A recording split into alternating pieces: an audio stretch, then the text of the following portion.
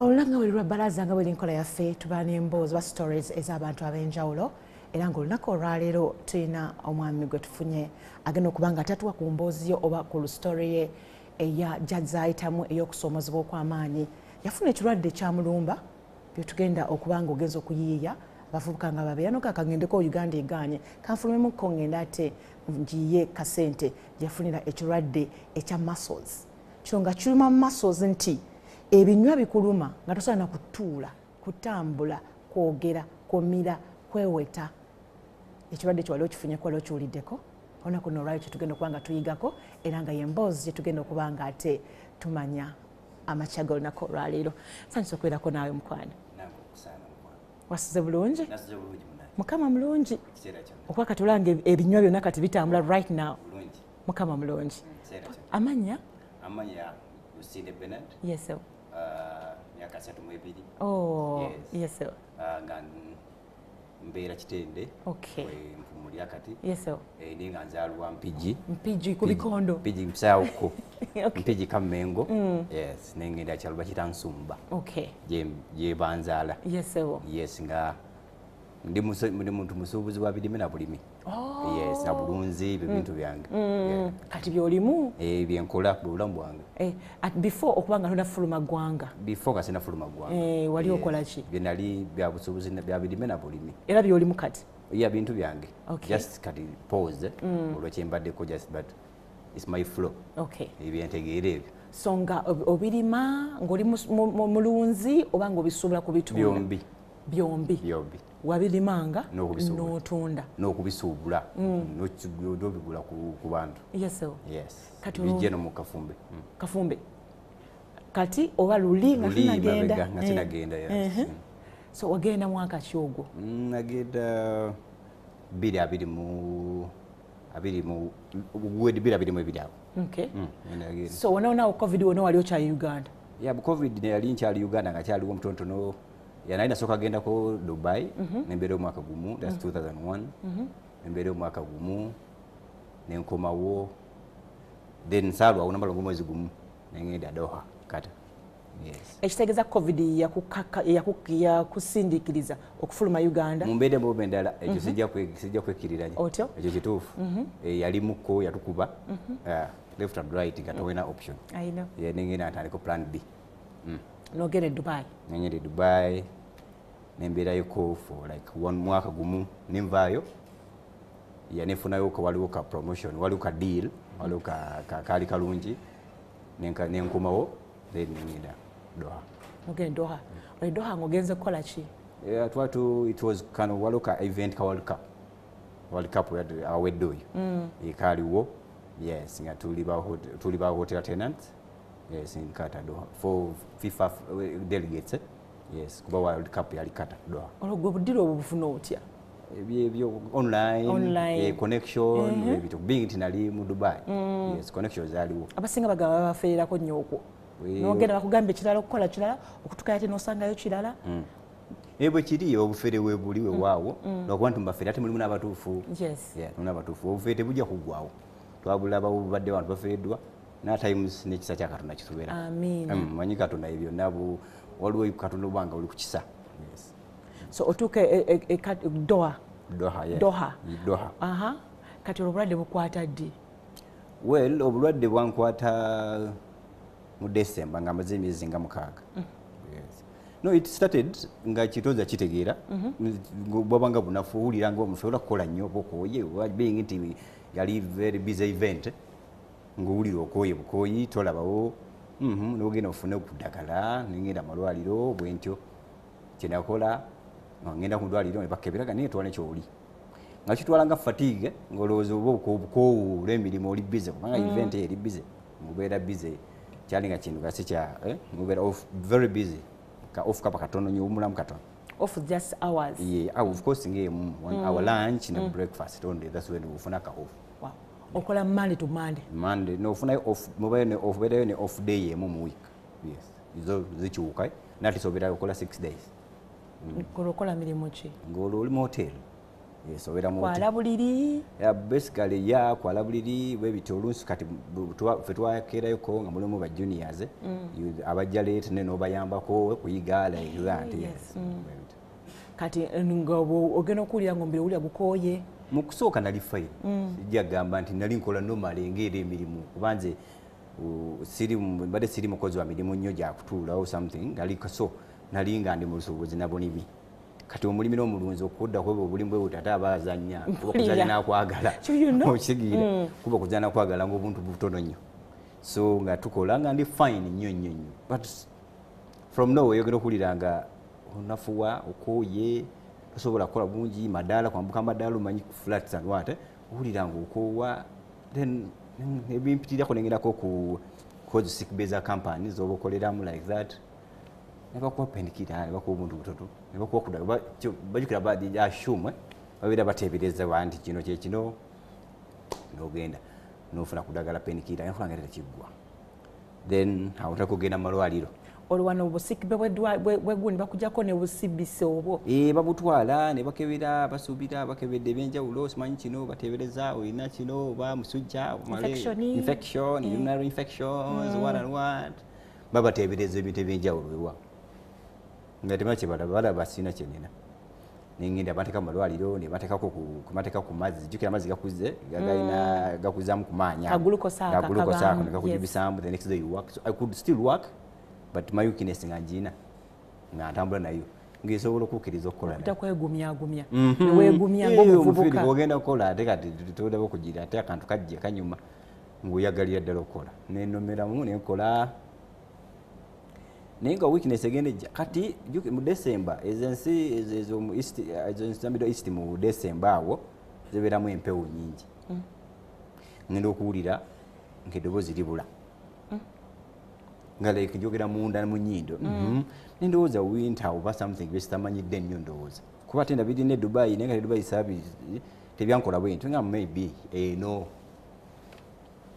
ngenda bwentyo bitandika okugonderera mpola mpola ndaba amaanyi ganzikira ng'olwo nfunazi off ngenda mu lwaliro ag'enjawulo ekirwadde kibula babulwa nga buli bakebedde bakebedde ekifuba bakebedde kidini buli organ bakuladde ku byuma nekebera buli kimu nga sirina kyenina nga sirina kyebandaba but I was getting weak ate ngeri kirala so okweraliikirira kwange kwandibadde kale mutima kyenalinga ntyamu ng'omuntu nti nali mu nsi ngwira weewaawo ngugabana bwe kitagwa kinaba kyekiddakuwa kati ng'omutima gulowooza nnyo ngenze ntya wala kitakwongerako kulwaza nakyo psychology nakyo kikudiyo otyamu kongwera omuntu ng'oli mu mawanga kirala olaba olwalira obeeramu kutufe aba central ne bwoba olwalidde mu northern Uganda ogamba nange omuntu emirimu gyalibadde omuntu ali mu central gyamanyi okitegeera so bakebedde kidini biki bakebedde byonna agamba mbuki nga byonna biri fine lumu just omusawo yankeberako olumu nangamba nti oba simanyi white blood cells zirimu some bit of weakness ziri nafu naye nga netalina kyakunyonyola nnyo nga bagamba no it's okay bakuwa obudagala awo nenkomawo kati bwetutuuka ekiseera kati wali kituuse mu January nga 7 nga ngondedde ddala olabeeko bategeezaako ye twogera njogera ndaba ku masimu twogera buli lunaku almost nga njogera ne weakness eyo bwempulira so it could worry them as well nga bumanyi naddala maama ate ye kyamukola bulala nga kimalako ebyo nga yankubirawo everyday tujja kituuka ekiseera kagiga okatuka kagwako kali kasemberedde okuggwako nanyamba ku baali bakomawo mu January ali immediate kwaba basooka okujja range flight yasooka okujja nagiriko naye nga nemu kujja mu nnyonyi omwo okulaba nze okudda nali sobola n'okukwata wadde akaron bag olwo nyentitidde ddala ng'olungonze okuvudde ku ddoboozi yes kati sobola n'okulya kutandisa okubula naye previously kyesitakugambyeko nafuna nali ntambula mu kibuga omwo ku makya nnyo byo tukeera mu kibuga nakiira mba ndi awo nga ngenda ku NASA olwo kyali eno mu Uganda before ndi eno byange sinaba nagenda ne Dubai sinagenda ababbi awo bano abaana ababbi abo ne bakuba omutwe nengwa wansi I collapsed ne batwala ebyange byonna but good enough nenkola ki nesobola Katonda nyamba nenkomawo nentegera nengenda nefuna treatment neninya nengenda ekakiwala zima nentukeka ne treatment nempona nene omutwe bagukubamu bagukuba blacking out. I blacked out for a while. Tebakuyambako bantu bonna wadda buzibuke nga echo okiwulanga konti bamukubye kibi something jukira n'abantu abakutebaloza wana oli ku deal lino at times babakutebaloza na oli mu deal ate kubba busawa jukira sawa za basubuzi ku machanyo sawa za basubuzi bamukutambula okwenjawulo so nentambula treatment mutwali bagenda okebera nga tufunye buvune bonna ku mutwe ne bankebera nga ne banscan ne bakola ne bantema CT baganda bakola CT scan ndio kenga bagamba nofunyemu Jessica ka injale katono ku skull but katono bampe mpeke within a week na limited no dawe no kolemye mujojo okulima normally kusubula kachatwa banga ki after that incident okutuka okulinya ennyonyi kyatwala mwaka kuba kyali mu January nagenda mu December ogosi mwaka almost mwaka nentuka ningenda nimbira bulungi imbire Dubai nivayo gasina kintu ida sala ala kuwa disambira kwa dempeke normally umwaka mulala sigwa kubiri ogwo ate toli muntu muraze ali sirwala so kino wechedo incident nejja bwejja kati bwe nakifuna ekyo mpulia sobola kulya sobola mpulia ntazogonda sobola speech ebuze my muscles kyokero omubiri gwaffe nalisi kitimanyi manyo mala kufuna kintu lokotegeera okumanya ofuna okumanya omubiri gwaffe gujjude muscles buli kimu kino n'okutemya obutemya kuno nayo mu maso n'okwata ediso otemyeko blinking okedisede okutemya funa tujjude muscles nalisite kati nga siso bwe nebaka wansi nga okwebaka wansi bwente sobola kuvaawo kwestula yes ekinywa kino nga muscles ejjude wano tosobola kwezi ne mu lubuto tosobola kulimuka atosula weka ngwina kufuna support bakuyambeko Katonda nyamba nenkomawo mukomawo tuba tukonine munyonyiga bankwate banyambako bags nano gona komona yi nakomawo tukyali eri wona utali kustuka tosola kwestula awo nango okyakola enkende dolo nsabazi olunsi nebingi nti omukomo gwali busy nnyo nga buli mu department gyakolamu eri very sensitive nga bw'otajja ndowooza era effect bagifuna ate nojjukira mulimu n'abantu abo kulaba nga takolowa sometimes abalowoozebwa otandise okuzanyisa omulimu bosi tomutegeeza tumulaga documents zo so nga ate nze it wasn't my thing saga era sigema nkombombu simanyi nkoyo something nkubina linkola kuli kwali kuzanya buzanyi kati omulimu gwakola nga bakusulanga mu hours oba bakusulanga lunaku no basasula monthly ku buli mwezi yes kati ogenda kutandika okola ennaku adakola ennaku 7 tandise okolako ennaku 5 ennaku 4 nenga bw'osaba leave yaddala ng'egenze mu system n'ogenda manager oba direct n'obagamba nebakuwa leave bagikuwa sick leave of course kasi ogenda mu medication oba ne form you attach it mu app yaabwe ey'oku mulimu ne bagiraba so kiba fine awo nanga ani asasula byogenda mu ddwaliro nga nesasulira bojjukira twali insured naye nga insurance kakavalinga bitono kakafalinga expense tasuka mitwalo ngene gya Uganda those weke ebiki concentration nebino simanyi ogenda kusikana kino ogenda kubikituuzi on sente zo so musajja tuoli malwayo on and off irala onateri twabakulira ekituufu kyekikuluma tumanyi kikuluma tokitegiira kati nga mu bwongo bwo kyekijjamu olowooza obadde ki nga amazima mu bwongo nasobola kulowooza lowooza eri instant ekomyewo olunaso okwesikamu ndowooza oluba effect eno negative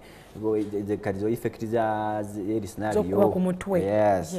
nga ndowooza kikira buli omu nga kyalowooza naye nga ate ndaba mu kifo kyamu nga ate ntyanga mpula sina na mirembe nga sinze muntu alowooza ennyo okulowooza mbu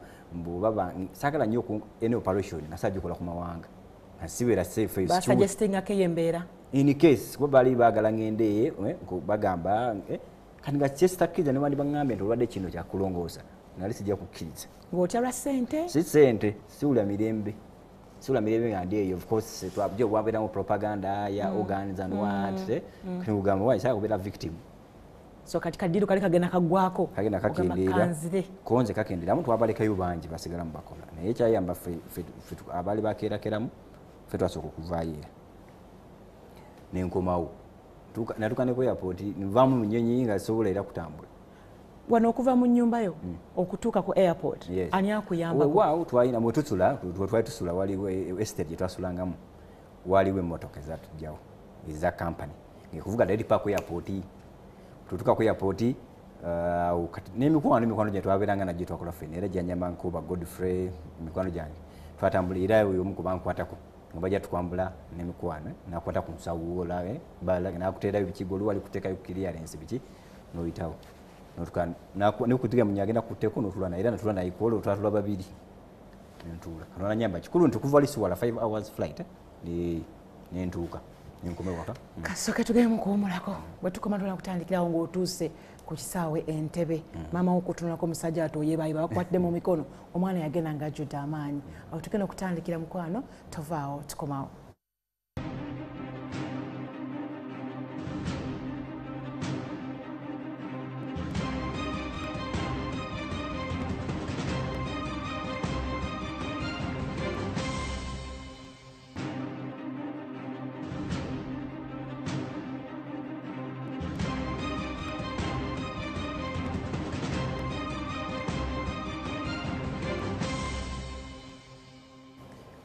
Ebwebale kubanga okyekumidde ku NTV mu Next Park TV ziri asatu ezakawukana ku ssaawa 3 ez'okumakya.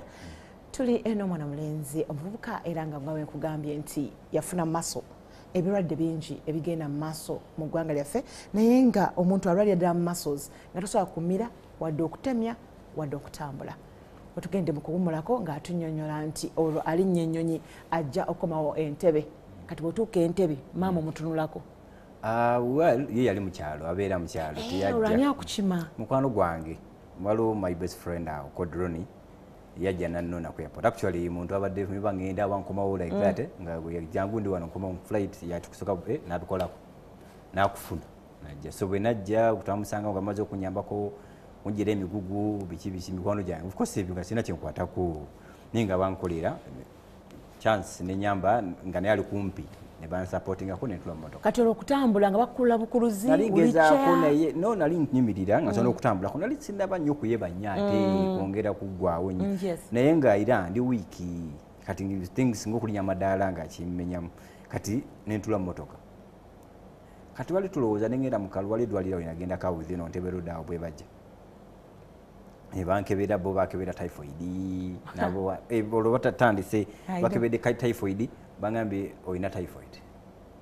ne bakebera aina ulcers ulcers zikulemesa okutambula kati ebyo byonna ne bagamba okay ne bampa treatment nga dozo lwaki ekyo bambi ne bila treatment ulcers ne de bankubye empiso za typhoid jukira budolo lyogenda kutobula ekye bakolera ayinga ndagala ofuna ate ndagala balikuwa ate nga buli mwaka kubiri nga bwayagala kubaji chegede ololi mu banga kyeri okuba mu bulwadde buno obwo buli myezi kati ebiri wonna oli mu ddagala ndi mu ddagala bwenti kati tutuuka ekiseera ngenda mu ddwaliro eddala ngenda ku mudwaliro eddene bangenda for CT scan wabwe njogera ndiretinga nnyo kukyambaako kuba ndowooza namwe eyo instinct egamba toba kyekyo kwe kyava kati olwo ngenda mu ddwaliro CT scan CT scan eyo bagikola bagamba teyali bubi yali okay just nti waliwo shock kale sijja kwogera ddwaliro ye ne waliwo shock waliwo omu yakwata kifirimu nasikanaga wina blood clot olwakulongoosa ku mutwe nalina mukwano gwange called Sharon it was terrible for me ngagamba gwe yes nenga yali si surgeon mpulira nga waliwo surgeon ayino ye gwayogera etaliwa mukubira essimu amugamba yef nayakoze reading ye kuba nali manyi surgeon kuba yankolako before nga mumanyi yakupedagala mangu nempona within a week nga ntiridde oyo yakyogera kyankola bubi nga bagera kunsala omutwe ndowooza era kyekimu kiconnectinga nekyembadde nsuubira ate nga kyobadde osinga okutya kyenakola naye nanyiforce nali nyuganda ne bafune family njogera n'abenganda ne bagamba nenedda tulina okugenda neconnecting emulago there's a surgeon in mulago alongose emitwe called Dr. Alex Muhindo nengenda fo nyonyonyole matwa kunagamba nagamba no kandi buno nkovu zino Mchegede ezakalike bakuba nagamba no kubudo obukovu bwalaba it's not a clot nempo nekyo nengira nemubula kyempita mu sobola kulya sobola kwogera sobola kola kintu kyonna awo nabakwatiridde nga neyambako nenga we abisuse ku nkancha ina mu katono nenga bonyambako bwalwe kisuka no ankwata muko nga nsobola okwogera naye nga okwogera kuntawaanya mala kwekwata bwe nti neyambako we support njogereyo kyenjogedde naye nga bunyonnyola dokita bwemunyonnyola n'agamba nti ezo nerves zo nnafu biki n'agamba n'azaayo n'agamba ngende ku MRI scan eyo eri bazikola nanga bagende Mengo bakole MRI scan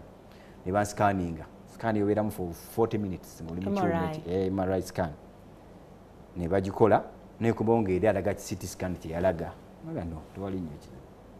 n'anteka ku ddagala awo byasuubira ebya muscles nampeka ku mpeka awo dokita oyo nalikomende nga nemira ku ddagala but still nga siina nkyuka nyongera kuyeva bwebi kalonga ki ekisinga okukuluma olwo ŋŋonda nnyo owulira body weakness joint pain kati olwo nga mpulira ndi munafu manyi maso zino nga sisobola ntukeseera nsobola kutambula nga tezikuluma owulira bunafu owuli olumwa kale olumwamu owulira that continuous pain egyowulira etawona naye nga teri severe nnyo naye nga ate toyina maanyi owulira nga otusa kuwanika mukono guno tosobola nakweyamba nga n'okugyamu toja kweyambula wadde empale nga tosobola oluka ekiseera nga ne pit latrines ziza zigendako onafuna kubeera ku sitting toilet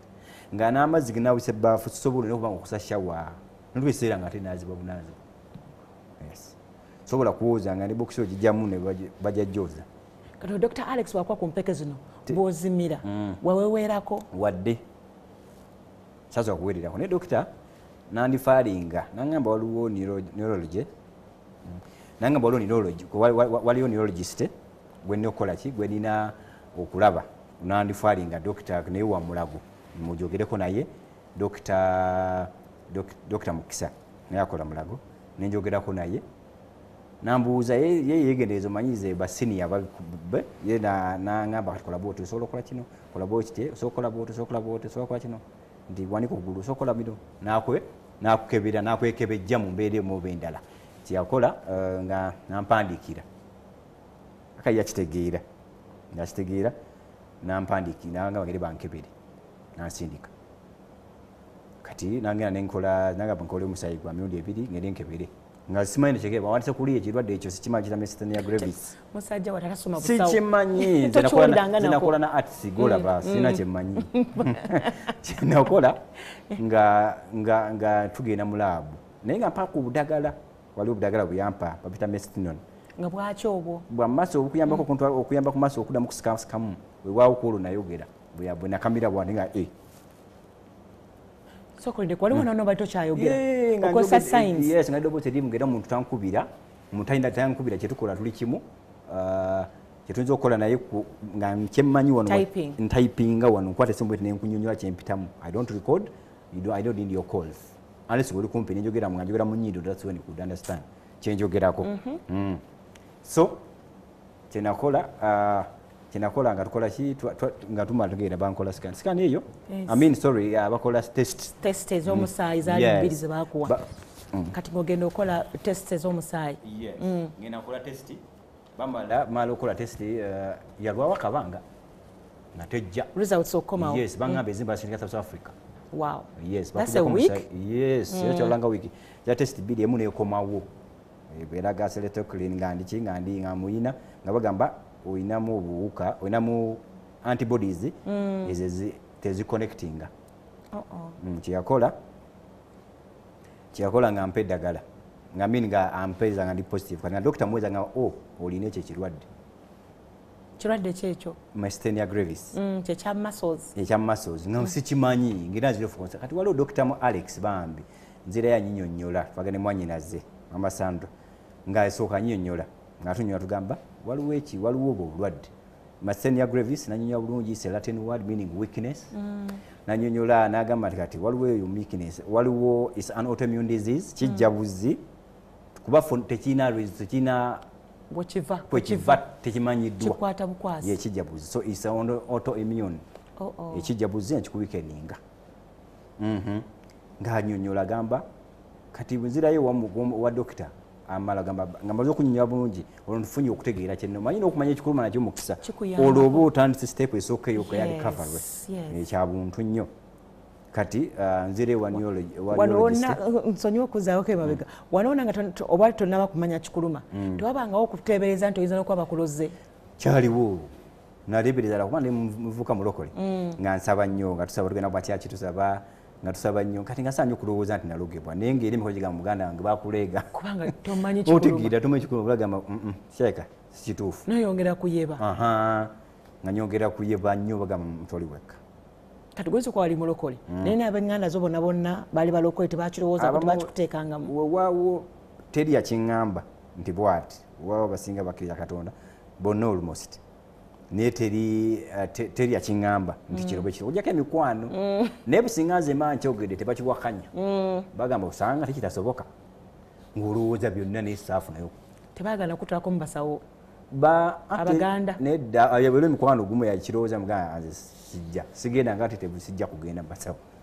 naye nga mugamba bulungi yala ate kugamba in a point of ey'ekisa kwagamba point of view nga yakisa kwagaliza yaba kwagaliza ogona ofuna okuwona yes ngera nga simuddamu bubi era mmanya naye ali bulungi naye omanyi nedda eyo siyitayo naye nga gwe essuubi okyalina nti ojja kufuna omusawo ajja okutegeera yes nga nkyalinamu essuubi nga sinawanika naye nga ntidde mugeera omuntu obonze nga bwensaba ennyo nnyo nga bwensaba naye nga kintwala mazima kyo kyanaluma so bamala okutegeera ekikutandise bakutandisa banteesa ku ddagala eddagala ngenda balimpa masitendo ntandika okumirako nerabazoteprine ntandika olimira naye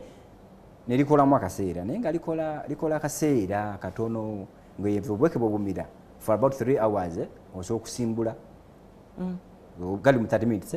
kanga salaga akawita osobola okusimbula osobola okutambula noba nokokiko naye nga katono nenduka ekiseera nga still nyongera kuyeba so nga likuyambako only for 30 minutes yes for 30 minutes kasadi gwako balikola nga likola for about 3 or 4 5 hours nga liwedde okumira eddala kadokita nzinga mbeera ntawanya dokita olwo inologist oyo mudokita mbukisa nga nzira mukubira totuusa okumira overdose nkula nti saagala nnyo okwetumiikiriza nga era mukubira saagala kusobya saagala kuleeta birwadde birala ate munze tumaliza ngamba atuuka ngamba nti dokita nzire wa dokita kintu angamba omanyi kyetugenda okukola ye angamba nti waliyo organ bagita thymus gland ebeera mu kifuba eyo organ ya mugaso nnyo research bwe nagisomako nebyanyibizaako bw'ogisomako nungi ku baana abato from day 1 born paka myaka 16 eba ekola nnyo naye bwe tukula bwetukako egyo emyaka nengaffe ebeeramu egenda kaba kafunda ka gland ako keyongera okufunda kabafuka katono naga negwe bakukebera genda for chest scan bwe bagikebera nga kagezeemu then you have to operate you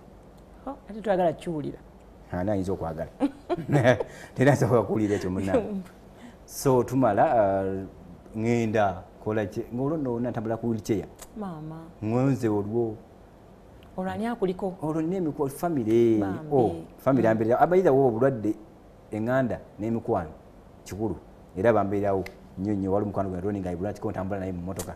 tamba naye baganda bange bonna buli mwaka kuba biki ne bannyinaze ambeera ne mwannyinaze mu masandwa baani nga tuba ffenna akasente kwagenda okukola ekkata konna kagwawo olwo kaweddewo kataza okuggwawo nga kanzigweddewo lwo nga ntandise okukola nga sente ezange ziweddeko zonna nebyenalina sente nga zigenda jukira budokita kugamba kiki bugyolaga bugamba kino olwateebereza ogenze buli ddwaliro atulaba specialist yes of course those people bali limited those anti bangi abantu sibe bangi nnyo abakola ekyo kati bakugambegera bakebera akantu ak'omutima yes ngenda bakankebera after like 2 days bakera thymus bagirabanga yagejjamuko kati musakitegeera tugiweereza ku whatsapp tuweereza dokita agamba okay diagnosis erabiddwa kati olina kulongoosebwa mu kifuba wakitwala oti eyo bulo eyo it's a bulo nentya ngu natyamu tosobola butatya nga kati kunongoosa natya aye nga tomanyi baba nakulongoosa onootererera ddala kubanga mazima gani bwogenda mu theatre oba ogeze kuzaala you either lose or win simple naye saatya nalimu that faith in me era kijja kuggwa ate kyenakola ennyo otutuuka bampa appointment ka dokita anconnectinga ku surgeon omulala ko dokita Kintu Mulago mulaba twogera naye twafuna tuwa appoint tukola process yonna ya Mulago nga bw'omanyi process byonna referral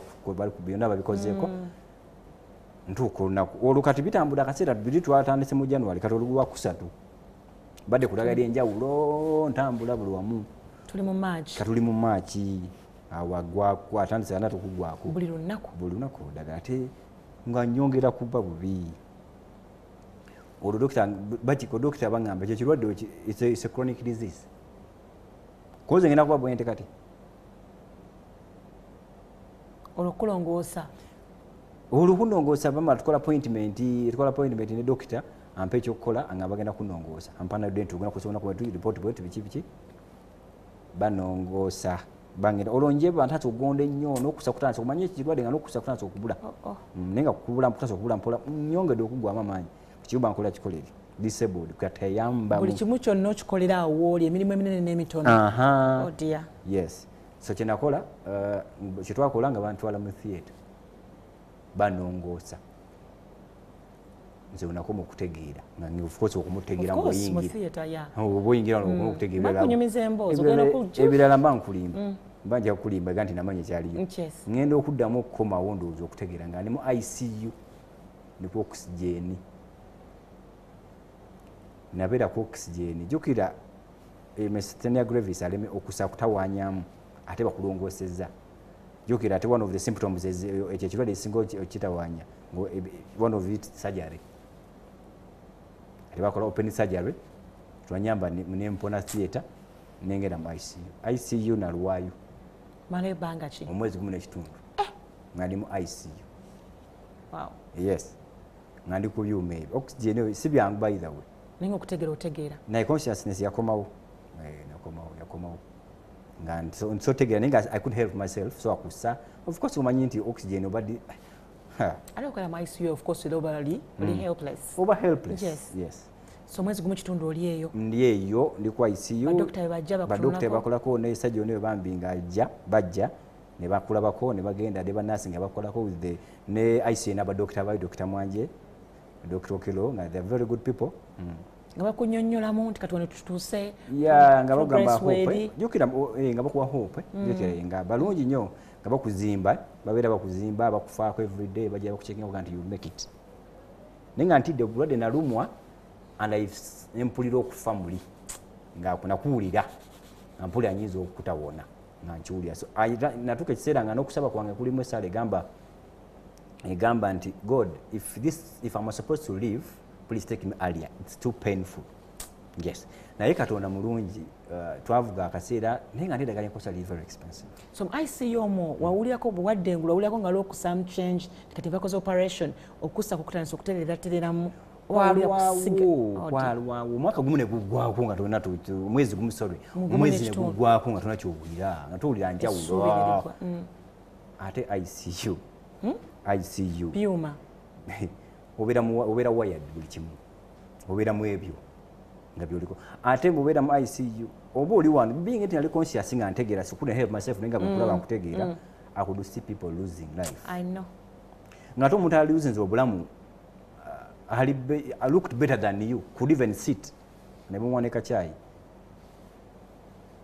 nafa oyongera okutya naye nga bansabira my family nga basaba nnyo nga bulajja bamaama nalina abantu ne ku kyalo kyaffe eyo ne wonna ne friends could come n'okola obulayo omuntu kirina positive ekikuteekamu nga abantu bajja nnyo ne ngamba nga you make it nga nange nkirina muli faith I had some faith in me mpula ekiyinza okimeka naye nga oliwo otya bobeera bafuluma ne bakuleka mu ICU n'obeera mundikoko kakadokko otyamu ga eno sikajo olina wano emu kwezo zaali ku ICU wano munina ne sajja ali muno omweri mu kifuba kanti wano bajukira baba bakamala okulongoosa bakuteeka oxygen ebyo tuba ziziza mu kamwa zijje no mawugwe ziruma nazo kati nga ne kapiira bina kapiira kunywerako so namalo mwezi mu nekitundu nga nywera kapiira nga siridde mu ICU so betwamala waite wakaseera olubanga ligenze nenge dagali enkosa lingi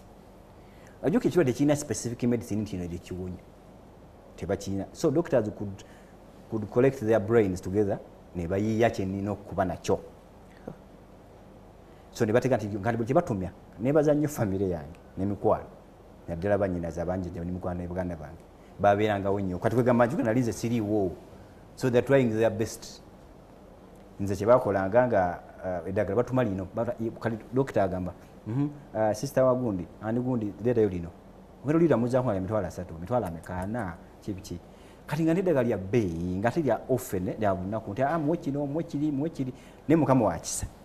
nti nga bisoboka okutuukawo nti kwa mukama mulungi okuba nti nakasente kabeerangawo kajjanga nze katuuka ekiseera nga nkendedde sijja kukisa. ICU tebakkizanga bantu kubeerawo bwe nali ndabyeko tebakkiza bantu kubeerawo. ICU okubeerayo ogendayo kasaa katoba ku makya oba saawa emu awo saawa 12 awo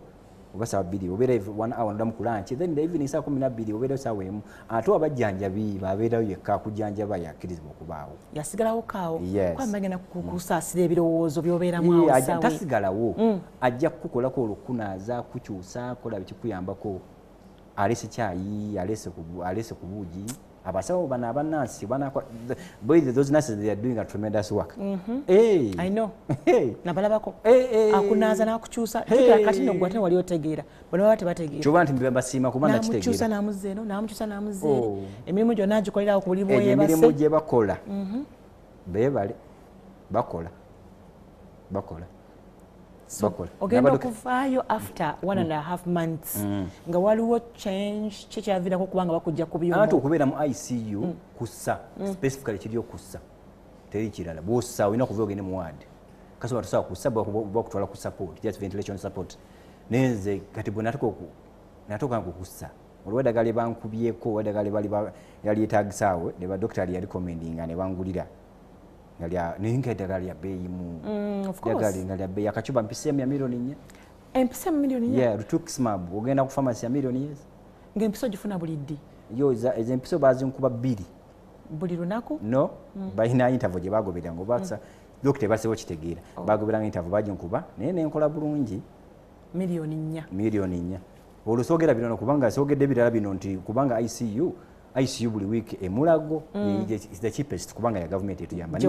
si ya rais kubanga ya $1,000,000 buli week just a mere being on their oxygen nebo malo na kulumu $1,000,000 eyo boja gisasula kati nakyo tekyali kyangu nnyo naye kisata Katonda ate nga n'ekikuluma tonnakitegeera kituufu Katonda maze kitegeera tomanyi bbanga ly'onoomalayo Stenia Gravis nekitegeereddwa nti ekyo ninga tekimanyiddwa owona onovaayo ddi wonna obuki nga onokufa kulabira actually people abamu batukeseera nga bagamba navayo bagamba nga tetya n'essimu olaba essimu y'omuntu akumanyiko alievo tebagikwataga ng'onaabika okisegeera onaabika naye twatuka akaseera ndiga nalinnyambako ekisa kya Katonda nemba nga nsobola okusako okussako before nga tebanakuja mu ICU omalayo ennaku nga 2 mwe ennaku nga 2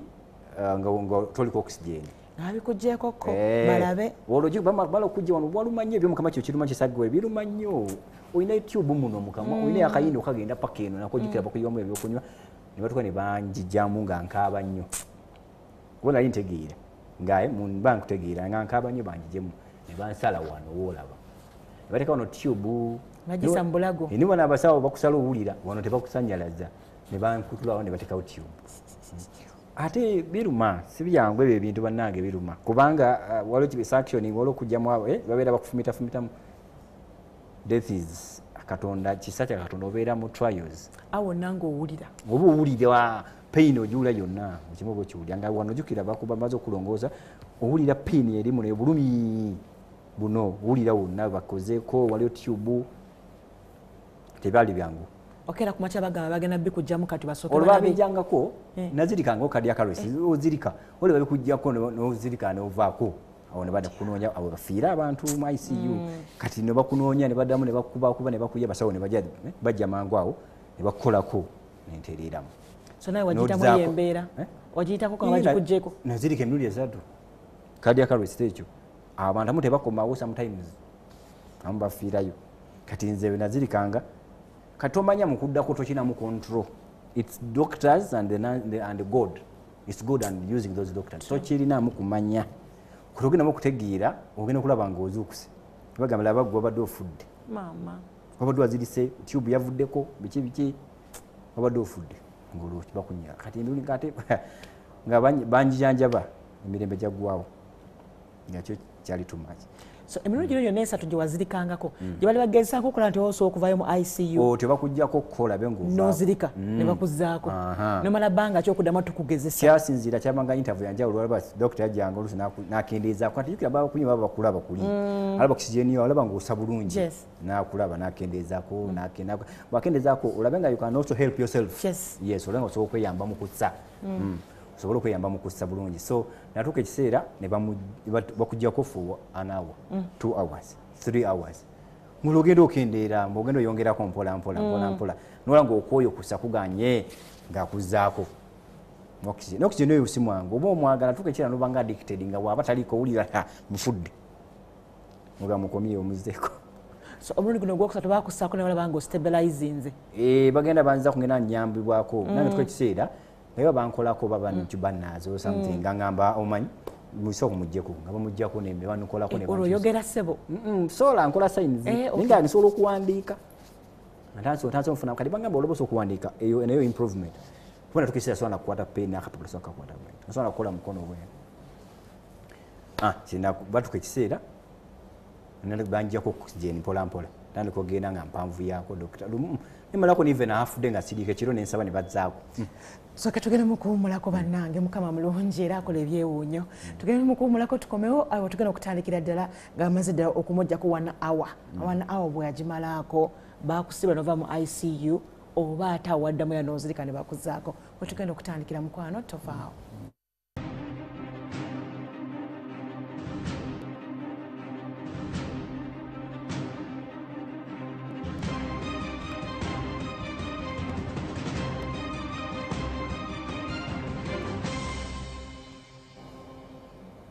Ekitundu kyaffe ekyokubiri nkwaniriza nnyo omusawo yaffe eyokubiri ya Mwasuzemutya tutunuulidde muscles okulwalira ddala nga tosobola dde okutemya okulya okumira wadde okutuula. Tuvaliddeko essa yaffe esooka nga atuwulire kati mu ICU bamuwaddeyo essaawa nnamba ey'okuba nga ate avudde ku oxygen olwo essaawa bw'ogimalako how was the feeling? Ekisanyusa osanyuka muli owulira nga tufuna positivity in you kirungi ogambe mu ng'obikola okuwulirize ng'olwessaawa etanza okulabako olwobazeeko essaawa toliiko ziweze nga 2 olwo kati n'abajjanjabi banyinaze nga baba bazze ajja nagamba tonaddako kati waliwo okwowa ennyo ne bakuza owulira ofa okuza kuganye noyisa ne bakuza nakusanga azzeeko bannange naye nga weegumiriza bambi baleme kuzzaako olwo newano owulira wasanga nola ng'okaze munda ng'okoowa nnyo kati of course banansi bali abasawo babaawo even the doctors obeera obayita nalinga ntegeeramu ng'osobola okukonkona n'obayita naye osokola bwoti n'akulaba najja kuba bali bampa n'akasango wala kantu ke bampa kukuba nti bw'owulira nga kiganye kuona bwoti for your help nga njira kati natuke bwe ntyo it was a process ogenda okuva ku kisere bakuggyako wansi mambo yali okay babanga bakuwa kadde kati aveyo kati lindako kati bwe ava ku ssaawa emu neweyongerako nowezaawo ku ssaawa endala ezaddamu nempezaako 2 ne 3 ngenda mpezaawezaako olwo nga natuukako ekiseera nempezaako n'olunaku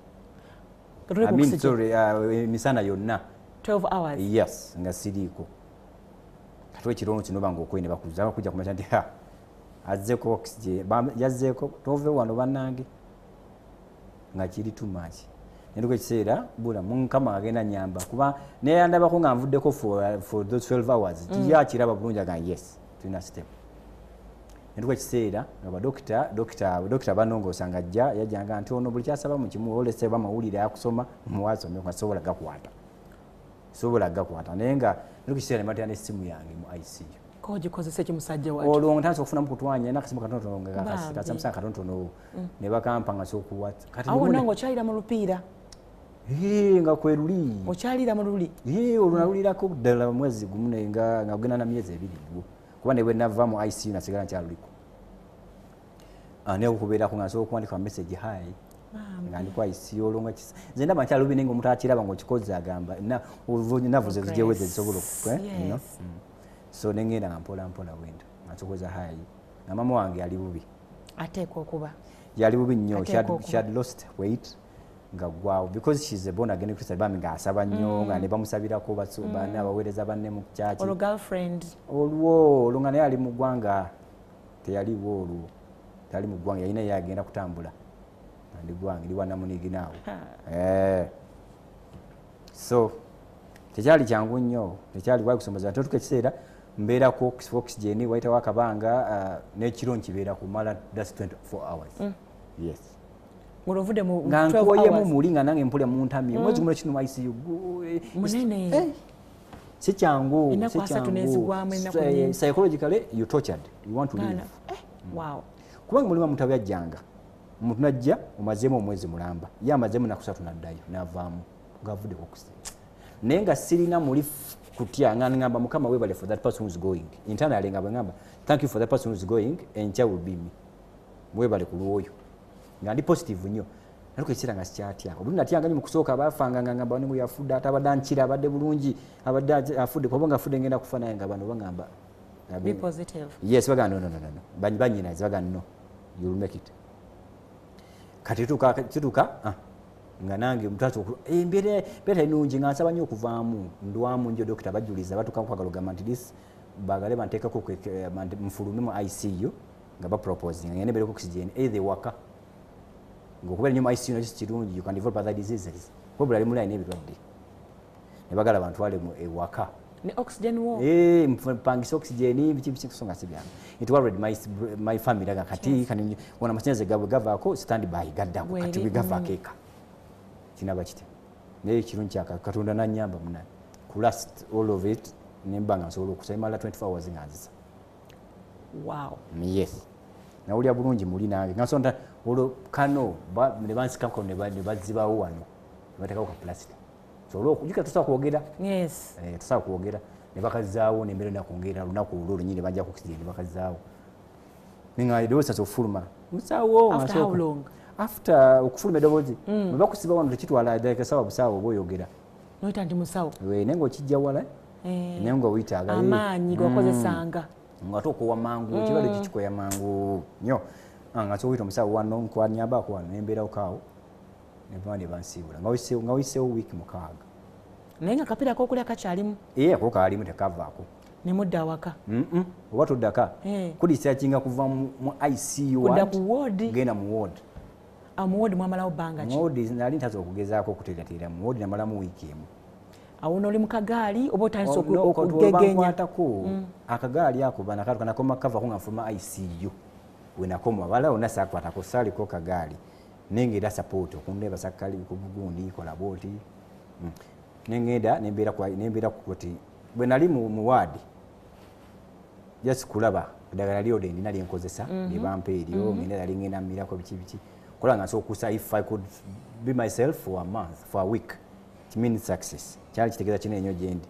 nga nsobola n'omuntu asobola okunkwata ku ssimu sobola n'omukwana nga hallo olwo emaso zitandisa okutandika okutereera olwo okuddamuko omukoso n'oguyimusa yes olwo banjemu nekana akatibu basawo banjemu katibu k'omunyindo actually bamala okanjijjamu ne catheter ne baginjijjako naye okutandika okuyiga mubutawuko mubiri guddeyo ku nnomu mpola mpola bwentyo nengeddagala nkyaliriko nga lyamaanyi nengenda nga mpiikingamu bwotyo bwentyo so after it took a week nga ndi awo yes nga nakogga nnyo nga ndi kati tosumanyi kuba ajjukira before nalinga I was around 75 kgs kati wano ng'oli kilos meka nga ninga mu 5 ninga mu 5 naye ng'olinatsa ofuna positivity in me olwo katonda ndaba doing his work yes esuubi tandisa okukomawo so mu wiiki wayitawo akaseera ne bannyinaze ne baganda bange n'emikwano naye na group of people could come naye kyankolanye bulungi it kept they could always pray for me yes naluka ekiseera nensabanga nnyo nga nenenya every hour nga nkimanyi wano bakufa egonyiza odifuna kati by the way obulwadde waliyo embeera ekutuukako naye okutegeera katonda more than okwemabega nomani katonda nasembera nnyo kati by the way ebintu ebibeerawo mu bulamu bwaffe nga kwagala kulaga kitiibwa kya katonda muffe kuba kati golowooza mbu okubeerawo kwange okwo this wasn't my own understanding neither money or anything it was a grace of God kuba dokita yali tamanyi dokita bali bakugamba we know the disease ate si bonna ne banasingamu tebakitegeera bagamba for us to start tukimanyiko naye tekirina specific medicine so you try kyetugezaako bwe kirawo kirina impact ekikutaddeko kyetulemerako dokita mwanje nga bwasinga okuŋŋamba nga they tried everything naye n'otuka ekiseera n'olaba Katonda nalabira Katonda oba tomumanyi omuyiga noba tomanyi kusaba ojiga ng'oliko oxygen ICU kati ku wodi walinga musumba yes Allah nga wali nga omuntu akunyumiza kuba nazirikanga wogira kadi yakadwesti mbi omala hours nga toliwo you come back obanga ali mbirooto nga yalose ng'otambula something like that sebyangu so finally none bwe running a test nola nga toso okudde waka yes banjemo lo sai message banjinjije gundi bajukira bajitute bajikebede the some ezimu ziri cancerous batwe mu cancer bajikebede aba cancer institute nga temuli cancer bajijemo ene bida kutana ko kuyira nga nterera mpola mpola nengendeka nesigala kudagala nengera ndi munafu nenga waluka kirenjawo okwata essimu n'ogiteeka olwo ntatse n'okulya kubasa n'okunyigira n'endya olwo nga bakuwa mmere ki matooke bumonde nga bakkiriza kokka batematema emmere egonda kati nga kina kulema ebikaluba bo okaluba jozi bade zikkirizibwa kulya bade zikaluba zine embate zo kulya kati nga ebintu ebigonda gonda ebakuwa yes menvu kati waliwo ne waliyo kati ezo food waliyo eddagala baga waliyo amata bakuwa ebintu ebizaamu amaanyi immunity bibusinga immunity boosters ebyo nga babimpa byenjawulo nga bya beyi naye nga bagezaako okubireeta bambi baganda bange famire yange ena emikwano obulwadde obwali very expensive wetaaga nga wakolamu kati ate anti kyekyo naye ate nga tebumanyikiddwa eddagala lya beeyi so ebbanga walimala bbanga kyeryo ng'oli ku mmere ensotte y'abaana kyatwala nakyo ng'omwezi mulamba ng'era nga banyambaku nga nkwatako wano biki bingi nali nsula wensula ku kitende nga lusozisozi kati jjukira ennyimba z'okunsosozi zimamu madaladala kati buli kimu weetaaga support kati amadala olenyaga kiwogake mu ddiiro tugeze atuyagala fulumaku olwo olwovuddemu ogenza kugendako ku varanda wagendako mu pasikalamu or something baby tewakula bata otegera nti tokola kuba bw'osoma nnyo ne kugo bakolaga nti okugaininga muscles do some exercise and the first step of exercise kutambula tambulamu beera ng'otambula ubona kigugolingangako nnyo nga mbuuza nabasobola kola kino olwa kikoyi wumula olunga eddagala ndigula nga daga tuligula nga ndimanyi olimanya nga ndi eriweddemu kati leeta wakadagala kange kali nga nkyakakozesa nga bwekagwamu tukanookendeera nolanga nga okay mpereza akadagala kange atukeseera nga ndimira evira after 6 hours nga nokumira eddagala ki ekyasooka okukola ku mubiri gwe muscles zasooka okuddawo amangu okupatira yasooka okukomawo ng'ovudde ku mugundi nga bakusiibudde otuusa waka ntuuse waka ekyasooka okukomawo kwali kwogera juke okusera olulimi nabyo binywa okusera olulimi olwo nasetula olulimi nsobola okwogera kino nsobola okuwulira ekyo nempula emirembe nensetula nemmala nentaku okugaaya kyanene nnyo nga ntudde waka nateka okugenda nga olwo ekyeyalisinga mu byonna ebyo byonna twati mbyogere ekisinga mu byonna sakisi gye nayina mu byonna kuba ekitta butassa kituufu butassa oba ofudde yes atassa mufu omulamu asi yali fa success kuba bwosani ayisi okubeerawo that long kussa nga nsobola okussa nengenda nga mpolampola kati kinasinga okusomozebwamu awo nga mukussa ngaokusomezebwa nafunanga nga senyiga bwakwata gamaja kuja ate time eyo ekiyambako eneyamba ku boosting immunity era yalinga side effect yonzo funa mental non immunity eba wansi bwolwala akasenyiga akukuba yankuba n'okusanya kutaka okubula nga senyiga bwakwata bula tazo okukutula so nengenda nga nzirazirawo mpolampola ngendagala buli kyetaaga nkifuna waliwo mirasero biki nga bwe mbwetaaga obwe munoonya mbulaba ngenda ntereera mukama nanyambamu nengera nga nanyambira ddala ngenda nga so it's a gradual process so kitwalamu akabanga toona mangu so sajja lwafuneemu yokke nafuna sajjali emu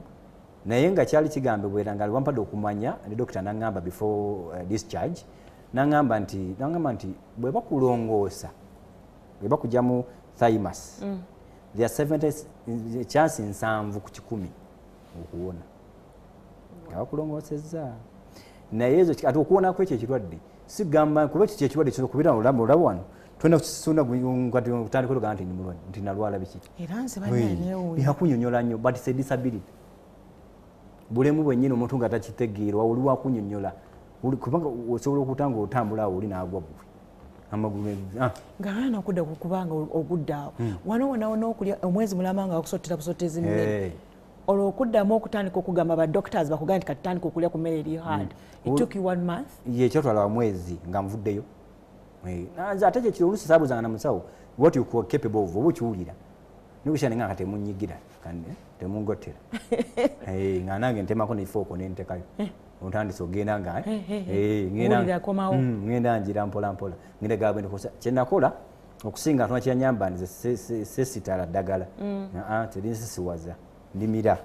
kale kibe kirala ekingana okuwona naye nga sinze butamira ddagala ndimira kati bwemba lyetagisa ndimira oli mumizi wa ddagala tolinga abasajja basinga batya eddagala nze sitya ddagala mukama kisa kiyampa kati ova kamonde n'amatooke gana amanyige mere kyendagiwaddemu omukulyawo yasooka natuuka bampaako naye njagala ndi muntu wa muwogo njagala nnyo muwogo ntandika okusaba kawogo nengayagayako ogezeeko olabe kuli embazi osobola okugaaya kuba one of the symptoms ezo kyekirwadde nga tosobola kugaaya muntu owulira nga okuuyi ekugaayako mpolampola ngina ngaaya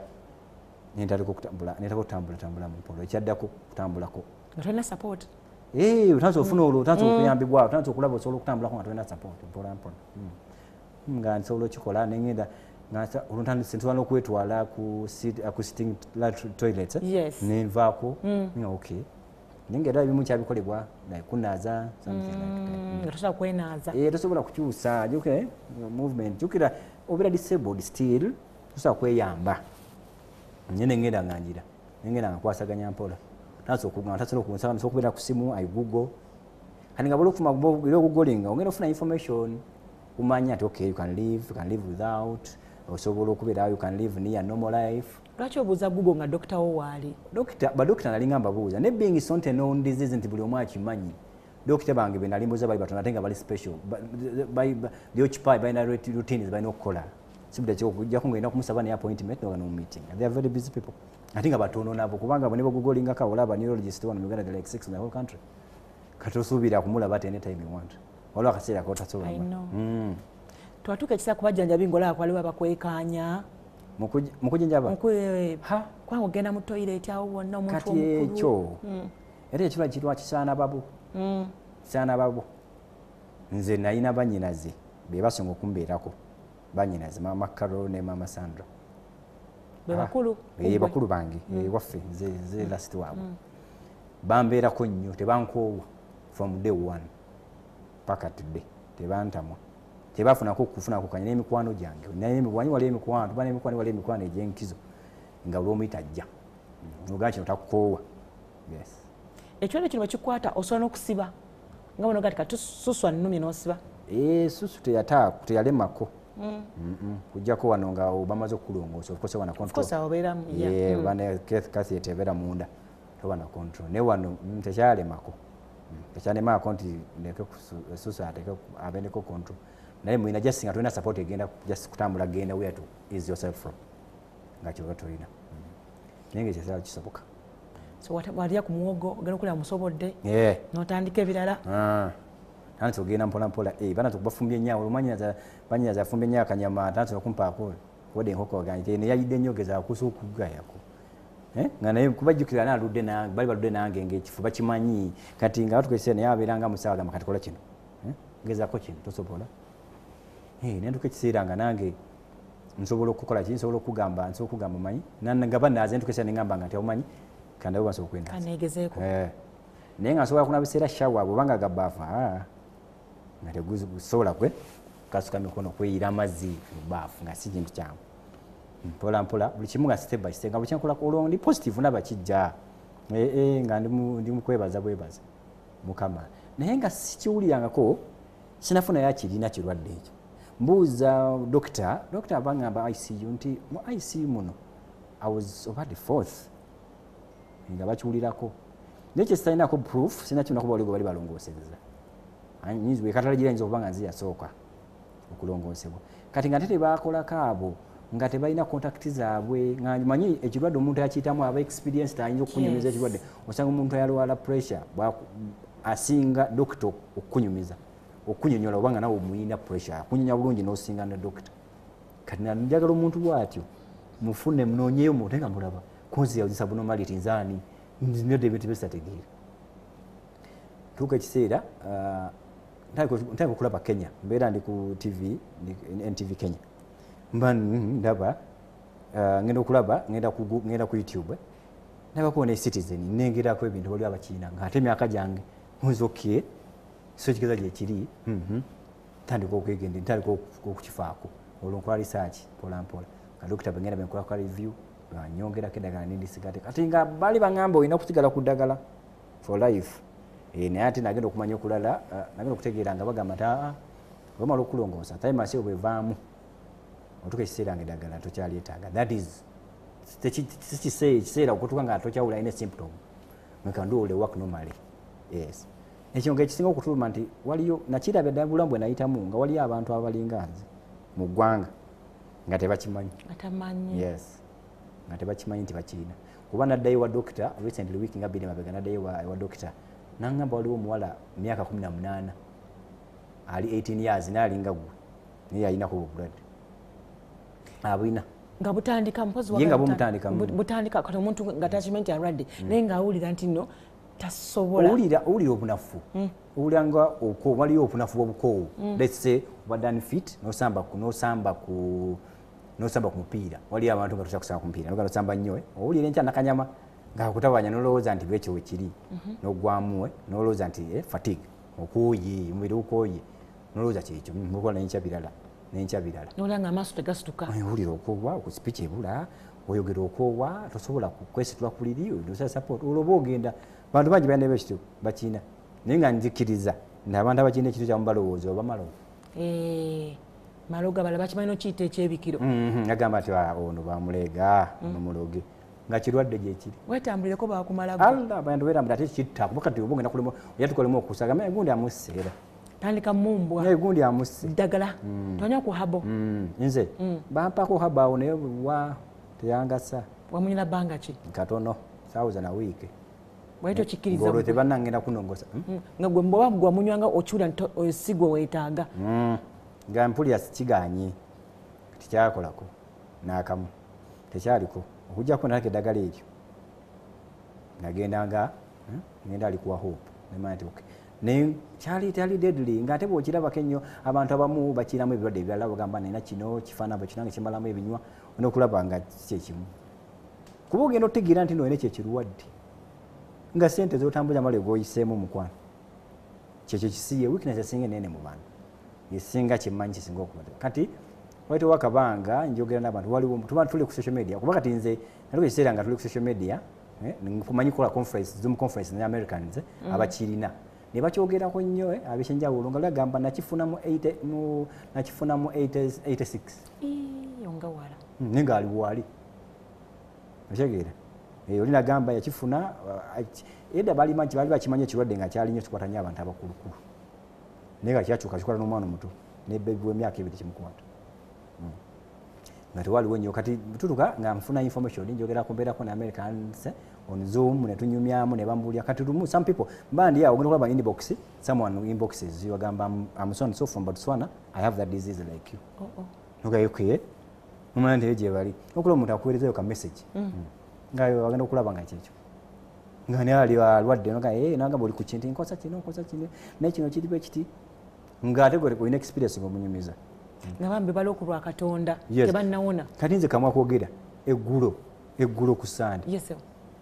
waliwo kuba nagenda mu kyalo ewaffe waliwo omukyalo nalimpa bujulizi omanyi bwe ngenda ku kyalo I give testimony sikowakuwa obujulizi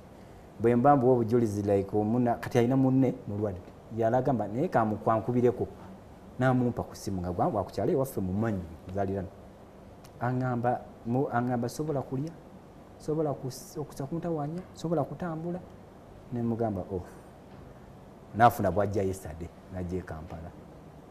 nemutwale tugenda netumu meeting netunyumyamu sayini zezo nga zabira zonna zenina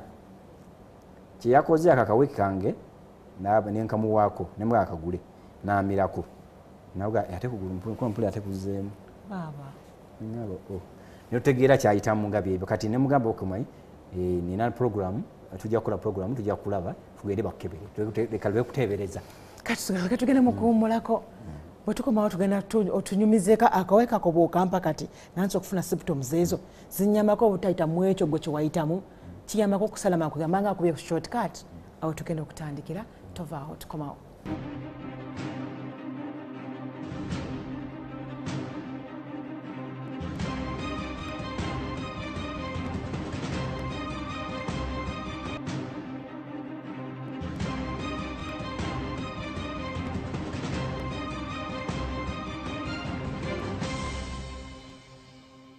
nkwaniriza musawa yaffe esembayo mu kitundu kyaffe ekisemberayo ddala ekya Mwasuzemutya oli kubanga okyekumidde ku Spark TV amu ne NTV YouTube amu ne live ne Facebook live mwena twebaza okubanga mukyagyeekumiddeko kimukola kyamaanyi ddala. Tukyagenda maaso ne Ben ng'atunyonnyola bambi olugendo olw'okuhiiringira ddala muscles ezaali zimazeeko emirembe ebbanga eppanvu ddala.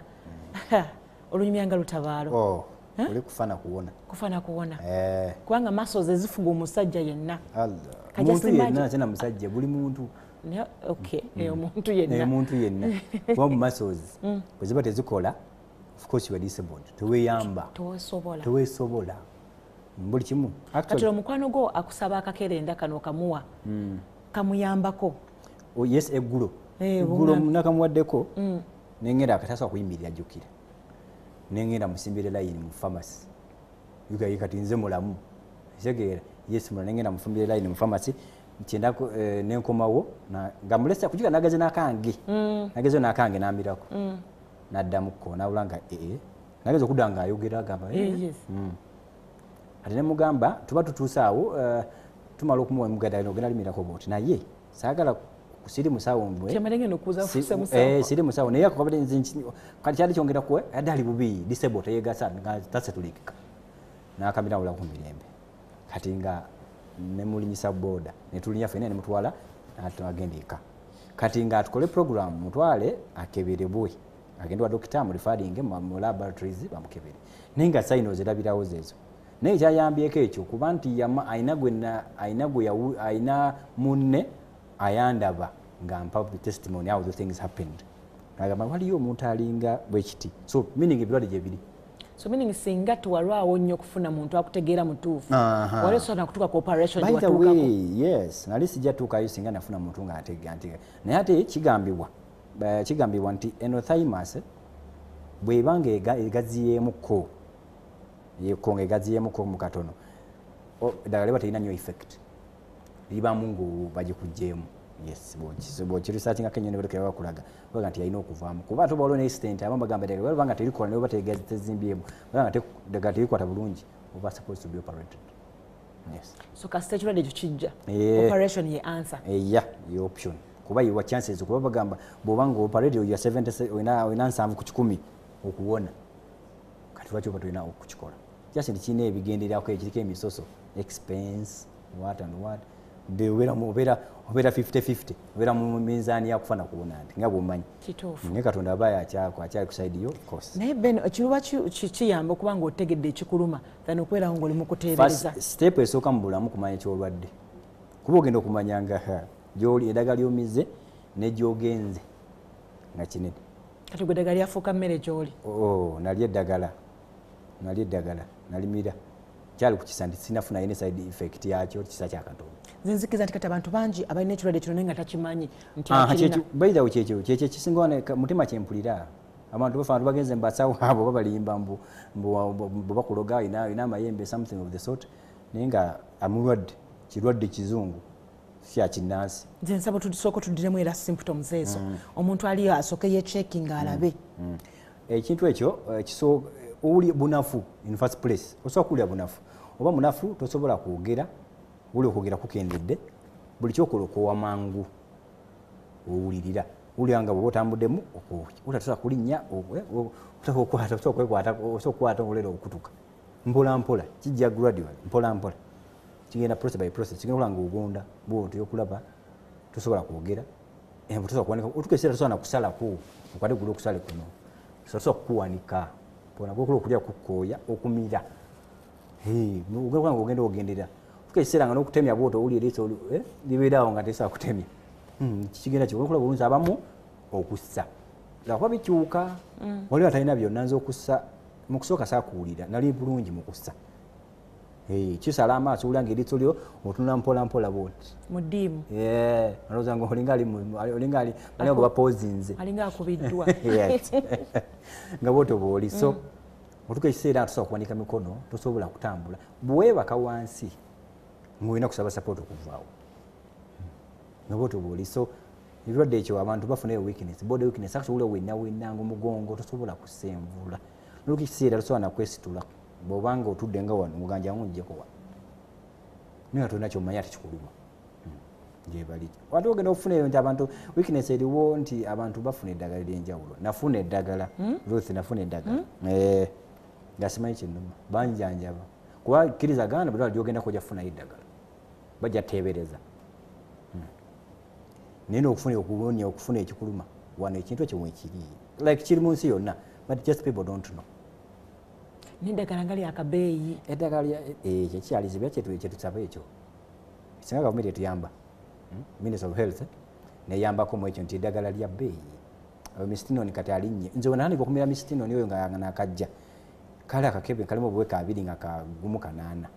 ne kale nyina katuka ku 2 kada ku 2 kati enjogera ke 5 kakaaga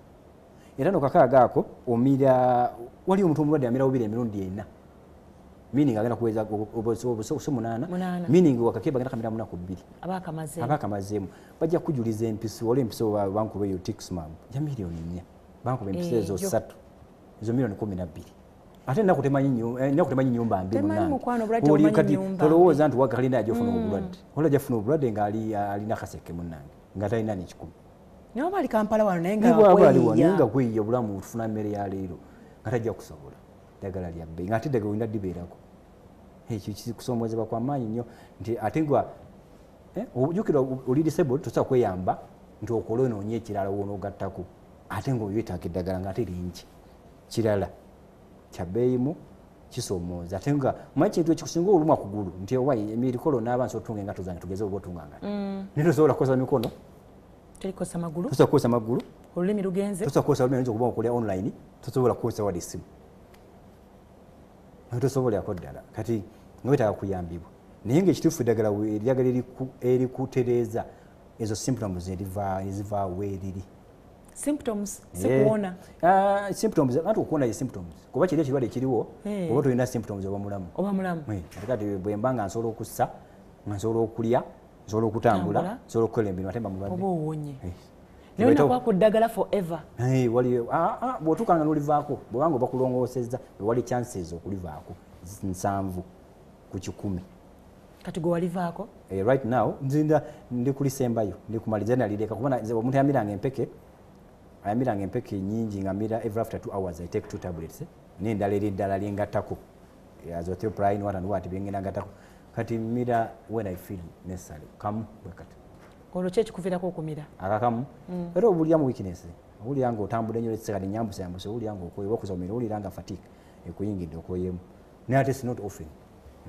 nga bwogenda terera bagamba kirwalamu akabanga kiyinza okuweerezako abamu bamala n'omwaka nga kyalikozesa amu n'amala emyezi nga 6 wanze naakamala emyezi nga navayo mu gwakutaano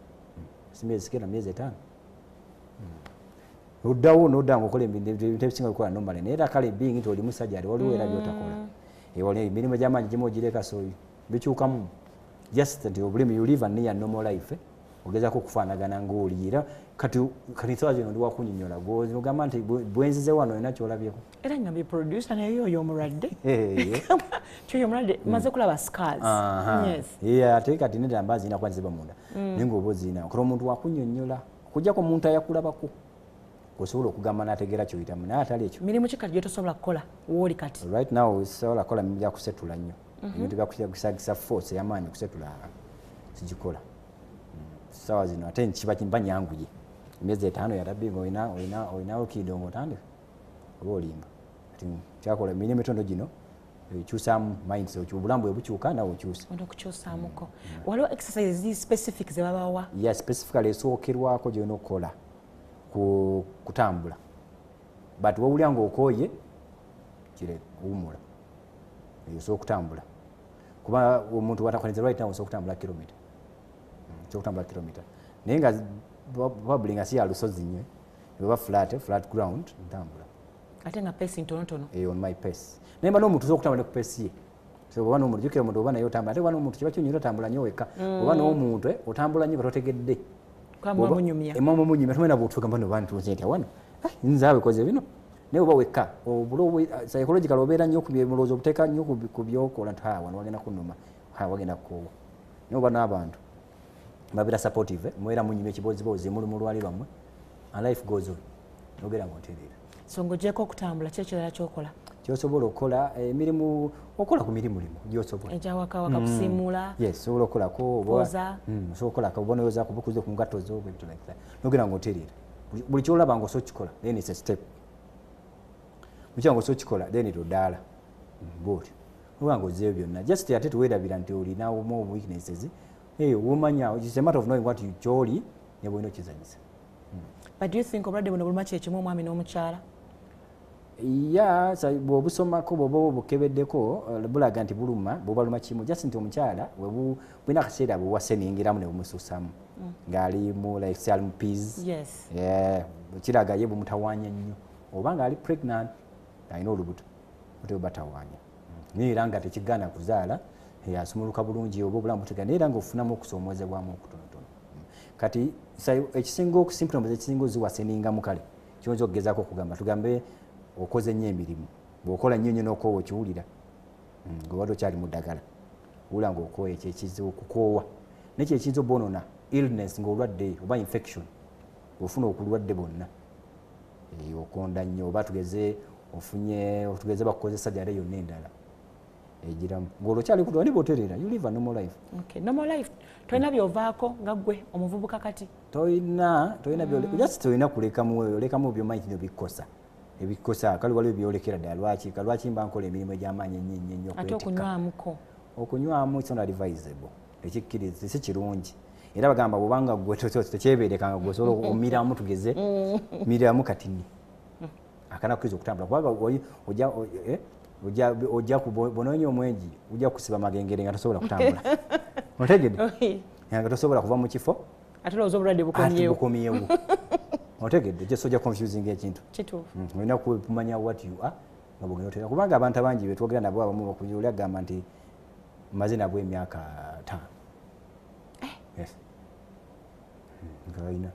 5 olina agamba banongoosa mu myaka gye nali manyi tekiriiwo naye ate abantu babirwadde babiina babimanyi just that nti badde tetubimanyi nga gyebiri omuntu agamba nti ndwadde emyaka olyaga n'emyaka 7 naye I'm normal, life normalized, I'm fine. Wanagamba nina omwana wange olinga yanyumya yenga mulamu. Nagamba nina omwana wange myaka 8 bwamukwata ne katale myaka 4. Omwana yaterera akola emirimu. Though waliwo ndoze emyaka gye batalongoosa. Bwoba okuzeemu ndowooza olinga oli mu 5 plus I think oba nkaaga siri sure nnyo abato okusinga okumanya naye bwoba okuzeemu ndowooza kuba okussa kuno omwana abato bwoba okyali mutototo bwogenda mu theatre okuvaayo you can support yourself immunity ebe kyalina amaanyi oba osobola okukola naye oba okuze olwaki oba twabeeranga mu ICU ng'omwana w'emyaka kana akato kava mu ICU okulwala ennaku 3 bakaggyemu okawunyi kagenze kasobola okussa omwana omuto alwana nnyo n'obwo obulamu naye okuzeekuzeemu kisoomooza naye osobola okubeerawo osobola okuwanvuyamu obulamu bwo ng'oli ku ddagala. Abasawo tebakwogerako koko infertility or something tekina bulwadde obona bwe buyingira mu system kati nga gwe omusajja kubanga jjukira abaami ekisinga okutambuza obulamu bwabwe mu nsonga eyo muscles as was fine they were completely I don't know nange kyali nnyo wadamu n'okolayo ku test n'olaba ng'oli fine no kyolaba bulabi sinaba siyonza obutakikola physically naye oba olaba gw'omanya olaba nga you still function everything properly olaba kimu kitambula mukiwulira and wenakibuuza baga it's normal. Okay, akwanga tinanga abazadde oddawo noga omwana wange kitegeera tekina kikulu ekikulu just nti waliwo just omanyi kireeta ekyo ekintu kitono nnyo nti just wabeerawo miscommunication of muscles and nerves just awo tezikkaanya oyagala kuseta kugulu olwo communication olwoyogera kuseta kugulu kugende waggulu naye ko kuganye kitegeeza tewali mpuliziganya that is misconception eyo weeri naye bwobanga okugulu kati ofunye eddagala kati empuliziganya weeri ya muscles ne nerves nga ebyo ebinywawo ebiri nga bisobola okukwatagana kati oba oteredde ani so kyekyo bayita nti symptoms okuwona kuvaako symptoms ziba zivuddeko you live a normal life sigamba nti olina kukola kino kyekyo mu kuvaako mpozi benza okuvaako nga kukozesa tugeze nga ebyokulya ebikaluba ennyo oba omanyi nti okyali week toba na nsonga lwaki oli emberenge lwaki oba ozirangaze naye nze ate nzirya sina kyesitalya mba nkulimba ate sirya ndega nti nkooyi compensating ebbanga liri wamala nga tolya era ngeze mbizaawo nze bizaawo kubirambire ngezaako okuliira ddala. Obulamu bwawo bwastopingira mu biki wasinga okumisinga? Bingi kubanga waliwo setback esooka eba financial eyo setback nene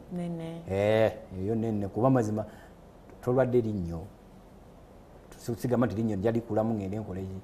wali ekintu kitamanyikiddwa kyokunyonyola bwema kiriko gambling ola agenda geresa kino toba kibe kiti oba kiribe kiti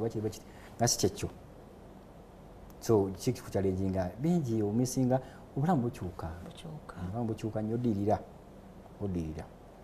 abantu ne conception abantu baba nekifaananyi kirala ku ggwe mumalowoozi oba oli ki naye nga toli nnomo kati omuntu omugamba nti nalwala omulagako nti waliko mu ICU nga tomaze ekifaananyi takkirizaga olimba gwe olina gyolaga olina kyoyagala okuŋŋamba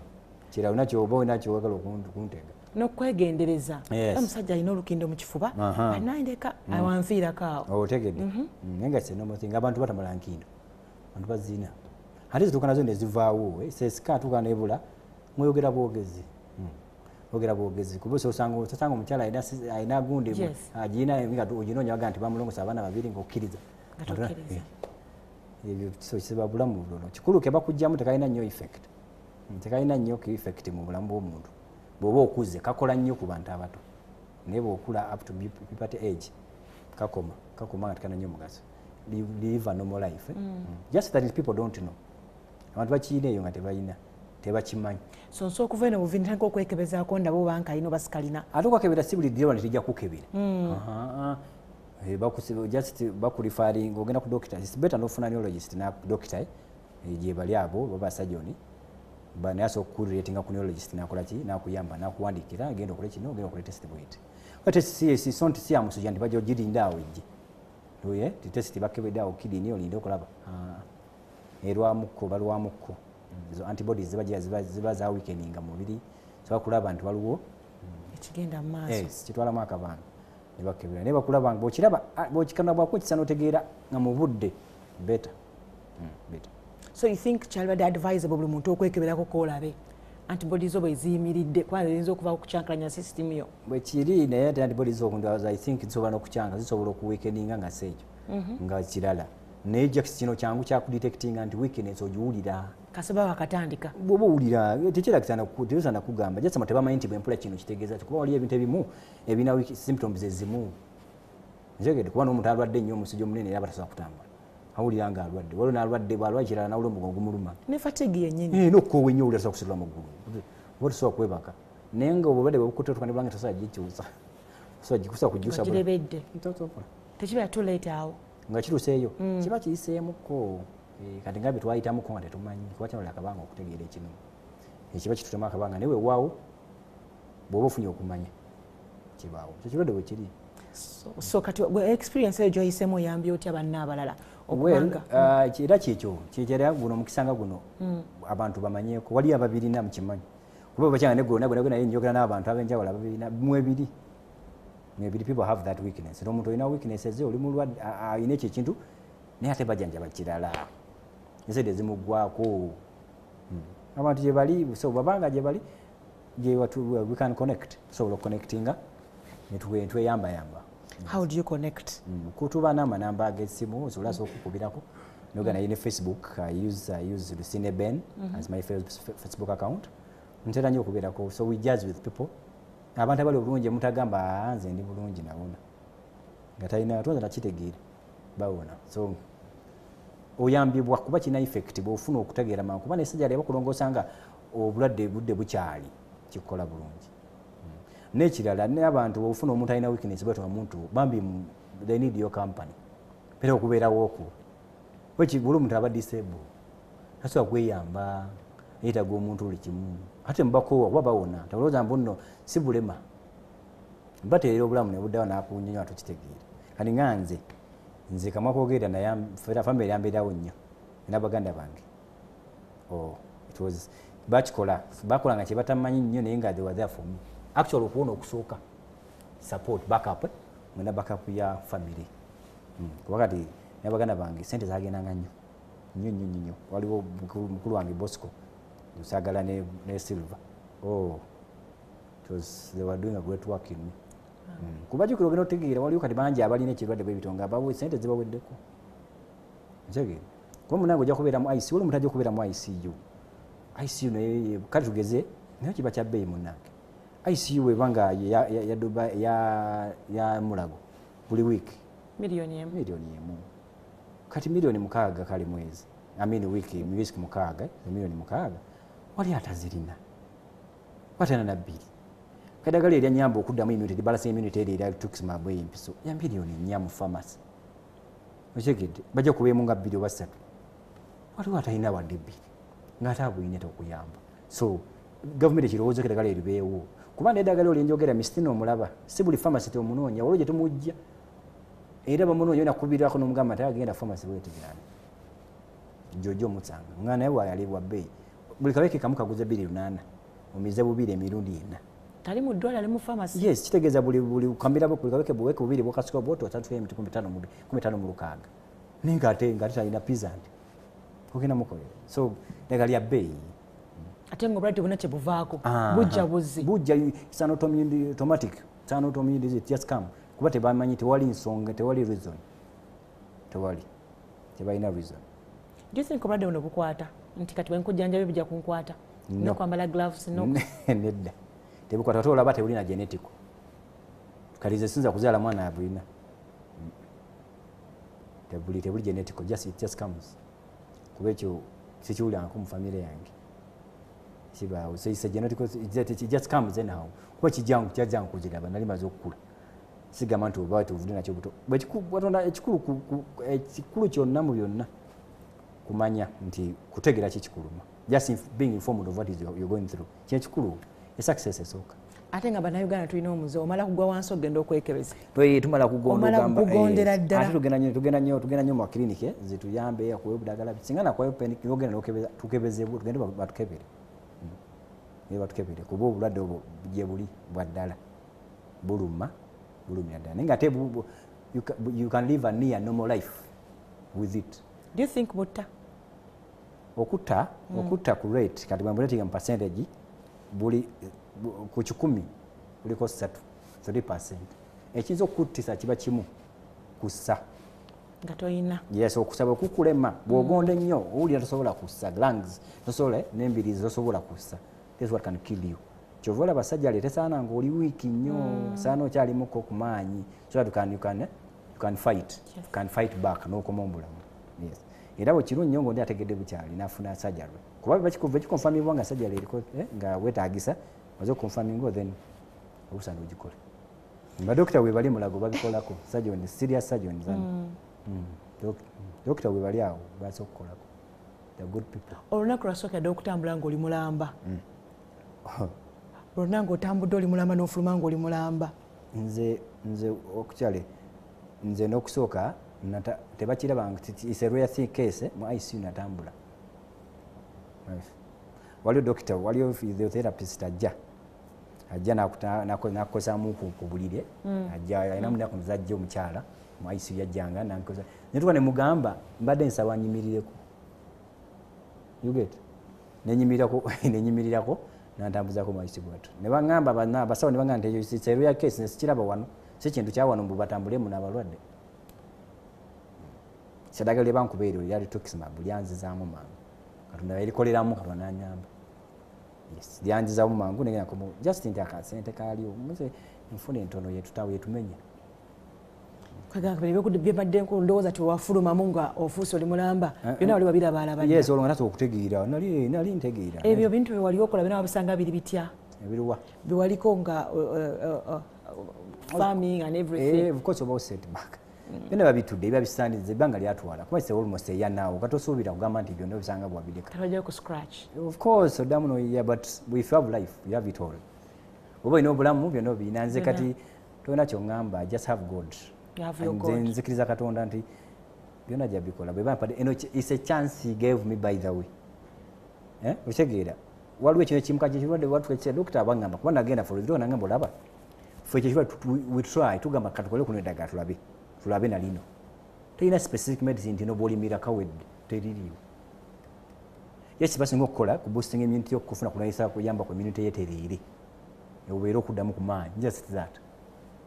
ekikire n'ekitali ekyobulamu Katonda yekagwe nalaba I saw God nalaba Katonda n'ebigere amina Katonda kyakulaga kandi sometimes nti obibeerawo okulaga kakiriwa kya Katonda there are things that happen in our life just Katonda alulage nti asobola kuba abantu bafanga mu ICU nga mbalaba nga bafanga ate they look healthier than me nga banabanga balamu nenga bafa goloza ate bwotuka mu bulamu obwo tebakulima mbuli alina nnyo ssente wacha is God Ben shiwali agadoga muna Uganda nga shuna sibula about obulwadde obwo obulwadde kinzoga muna Uganda nti bw'owuli akusaini ngaze njogedde weetaaga obuyambi genda ko malwaliro amanene weetaaga malwaliro amanene you can even refer to us ekitegeera we are creating a society creating a new society eyinza okuyamba ku bantu betu we are connected to people we make researches of it ne badukiramu ne badokita they are good at that the neurologists dokita bakitegeera those si bonna nti bakitegeera n'abasawo kuba obeera ku nansi nga takingalaga is not talina nnyo idea nga takirina naye ne gavumenti etuyambeko eddagala balisale balibeerewo litono si buli pharmacy omanyi kati bw'oba ogenda kunona fansida or something omanyi buli pharmacy nja gisaba nja musangayo but it's not mestonon tojja musanga buli wantu ate ayongera kulinnya everyday ngate enfuna jukira oba disabled enfuna yo teyongera by the way some people don't know disability is not being ng'oli alina kuba ku wheel someone who cannot walk is disabled osobola okutuuka nga totambula nabeerawo nazingama nga manyi banduuka kyaggone nga bulwadde so we need twetaaga sensitization yekyo teeka libeerewo tayanza nnyo tayanzeege ndowooza okusaba kwa Ben wekutiwe kuli eri gavumenti ku lunaku luno lwa independence tusaba ate tusobola okubeera nga tulina independence eyo mu malwaliro nga n'amadagala wegali tulina omuntu atalinamu kasente mu nsawo asobola okufuna obujjanjabi mu ngeri emu oba endala tujja kusukawo olunaku olwaliro bannange mbagaza olunaku olw'ameefuga olulungi twayise bulungi tokola kyotali agadde munnaakole sigadde ndi Rosikali Balabwanika tusekane olunaku olw'enkya paye